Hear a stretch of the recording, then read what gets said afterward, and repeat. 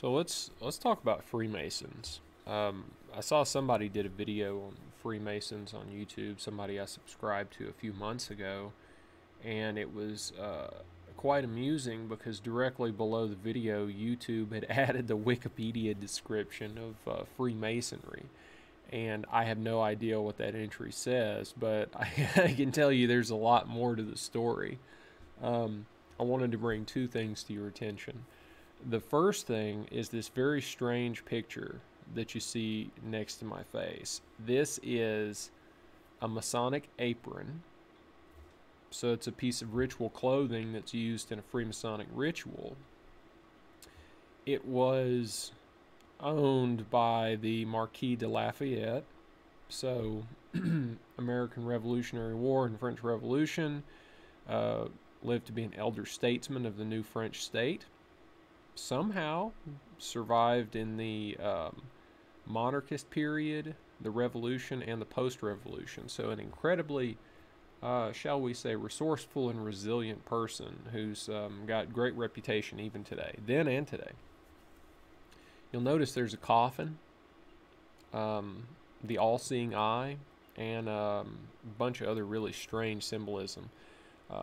That's George Washington's apron. It was given by the Marquis de Lafayette to George Washington. It's held today, I think, in the Philadelphia Grand Lodge. It's an artifact that they have, and I guess they're quite proud of it. I came across that in a book, and I had to look that up, and goodness gracious, can you imagine? So this is first off to say that this stuff has been politically significant. Lafayette and George Washington, who were two of the most important men of the 18th century and laid all the groundwork for what we're living under right now, were spending time and money on this stuff. So what is the role? What's the role of it? We're just going to talk briefly about this just to try to stimulate some questions, I guess. But this is Alexander Kerensky's biography of the revolutionary period. It's called Russia and History's Turning Point. Alexander Kerensky. So here he is writing about the Freemasons in his book. This is page 87. Tolstoy's description of the role and activities of the Freemasons in War and Peace is substantially correct. In the 18th and early 19th centuries, this organization played a leading role in the spiritual and political development of Russia, particularly after N.I. Novikov and many other outstanding political figures and statesmen had joined the lodges. There were believers as well as freethinkers among the members. At first, Catherine II tolerated the lodges. A Voltairean and freethinker, the Tsarina was not burdened by religious prejudices. The advancement of education by the Freemasons took the form of such projects as setting up of printing houses and the promotion of liberal ideas.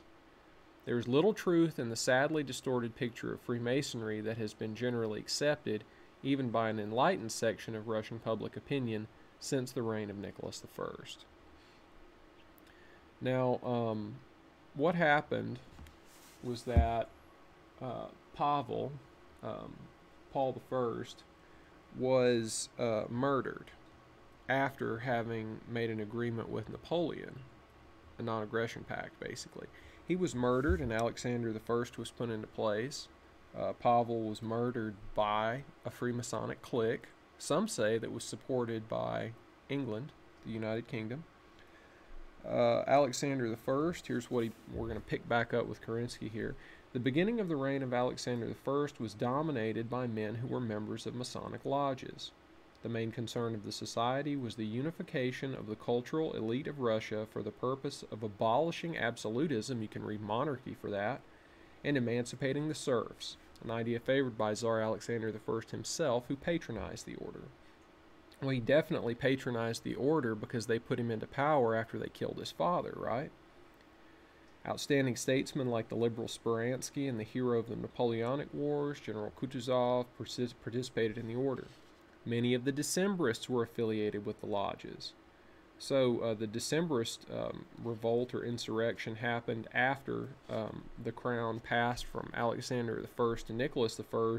They immediately tried to do a coup, immediately.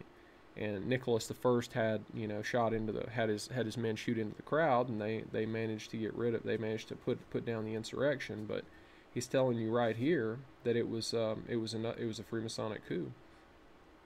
The lodges were outlawed, but they probably went underground. So even though they were an illegal political organization promoting liberal thought in Russia and operating printing houses, they went underground. So now it's a secret society, right? At the beginning of the 20th century, the revived Masonic societies, but how did they revive? Who said that they disappeared? They simply went underground. All right, we're going to skip a little bit. Originally, I had not intended to write about Russian Freemasonry, but certain revelations that have appeared in the Russian and non-Russian press in recent years have attributed the fall of the monarchy and the formation of the provisional government to the secret activity of the lodges. So what they're saying is that the Kerensky government, the provisional government, was merely a third attempt. So you kill Pavel, you try the Decembrist insurrection, and then the third attempt was the provisional government and the deposition of Nicholas II. He says that that's not the case. Quoting him again, "I feel it to be my duty to refute this absurd interpretation of the great and tragic events that led to the greatest turning point in Russian history. I will dwell briefly upon the subject."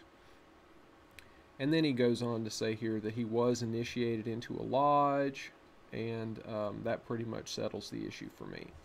So no, we did not overthrow Nicholas II in a Freemasonic coup, but yes, I and other people involved were members of Freemasonic lodges, and we did depose the Tsar and take control of the government, and we're all liberals, just like the tradition of what you see there throughout Russian history and prior to that.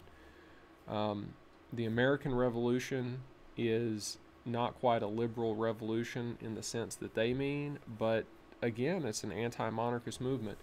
So I guess my point in talking about this is to say that I used to think that dwelling on Freemasonry was a load of bunk, waste of time, but what you can see in Kerensky, what he'll even admit in his book, is that the lodge functions as a piece of political technology for people, particularly liberals, to use to organize. It's always secret. It's always involving established political elites who want to promote liberal, democratic, Republican parliamentarianism. And are we to believe that having succeeded, they will then become populists and turn over the reins of power to established public processes? This does not seem to be the case. The secret society, the internal structure continues to function if Republican government, parliamentarianism, and liberal democracy has been established. Thank you for your time.